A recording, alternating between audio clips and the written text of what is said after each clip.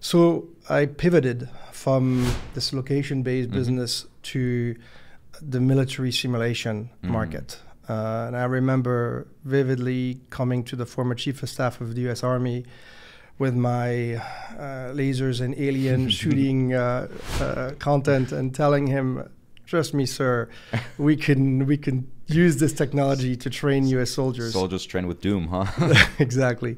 So it was a really interesting time because the simulation market was obviously pretty established, but it was only for flight simulation, for tank simulation. It was not this organic, dismounted infantry soldier type of applications.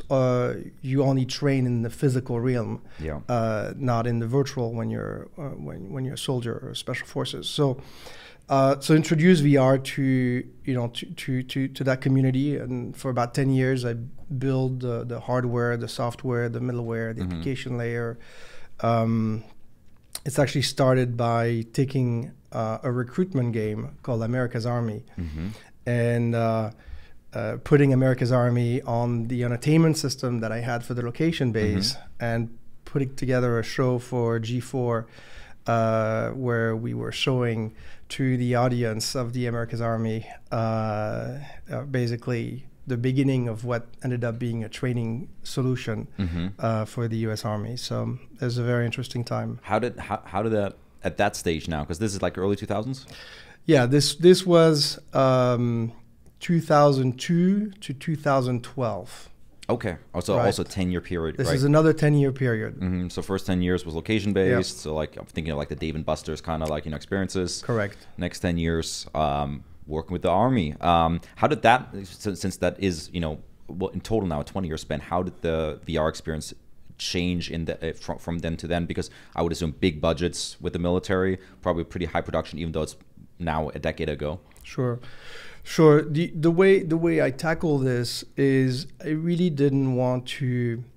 There was no strong expertise in the procurement process. So the last thing I wanted to do is put myself in a situation where requirements would be predefined for me.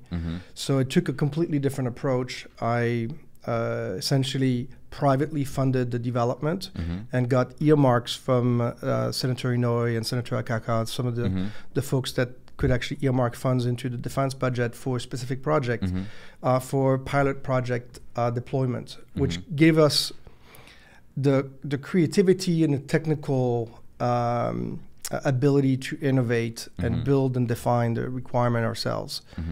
So over the course of 10 years, I ultimately designed 3 generations of these systems with all these different subsystems. And at the tail end of it, these systems looked, I'll share some pictures, super organic, and they were 60 gigahertz wireless head-mount display, the very first implementation of a wireless head-mount display. So as a soldier, you're basically wearing your tactical gears. You've got a receiver behind that's 60 gigahertz connected to a PC that's sitting very close to you, but you have full freedom of movement. You are wearing essentially rigid bodies instead of a spandex suits for motion tracking. So you've got very rapid inside and outside. So already back then you had haptics.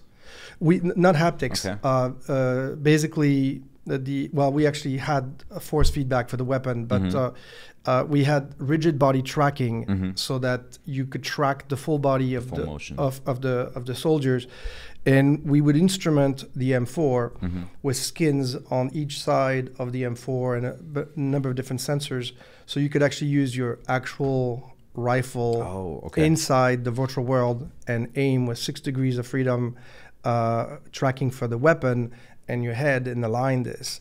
Wow. So you basically have the same kind of tactile experience that you would if you were in a live training range. So we build these systems. All of that chain of value proposition, from leveraging a game engine, and building the entire hardware, software, middleware, content. And at the end, you could train a squad, which is 9 soldiers, or a full platoon, which is 32, in these completely 10 by 10 training volumes. So very similar to what the Vive tracking volume ended up being, if you know what I mean. Yeah. Yes. What was the intention behind it? Is it that is it more cost effective than training in a real scenario? Is it that you can create more scenarios? Is it more that you can have one training facility in one location and train with people in different? Like, what was the main appeal for them to start doing VR? Well, the techniques, tactics, and procedures is something that you can rinse and repeat in a virtual environment. The benefit of an after-action review and the ability to analyze this from all these different perspectives is extremely valuable. And so you could really use a computer environment, computer-generated environment, to go through all of these basic concepts, and then you could take the same framework and actually do mission rehearsal. So this applies from, the basically entry level all the way to the special forces, because of the range of what you can do in a simulated environment. Right. Yeah, and probably actually reduces risk too. Especially when it's with weapons. There's a tons of benefits in simulation. That's why simulation is such a big business for all the armed forces. Yeah, I mean, I'm going to earmark a topic for later that I definitely want to discuss, but first I want to finish the history, because ultimately I think there's probably more and more, already now fewer soldiers are putting boots on the ground, and there's already now, people navigating drones from afar, right? We're probably not that far away from people, let's say navigating cyborgs via VR. Not that that's a good thing to look forward to, but I feel like that's probably not that far away. Yeah, I mean, I think there's definitely a much more complicated and complex infrastructure for urban warfare.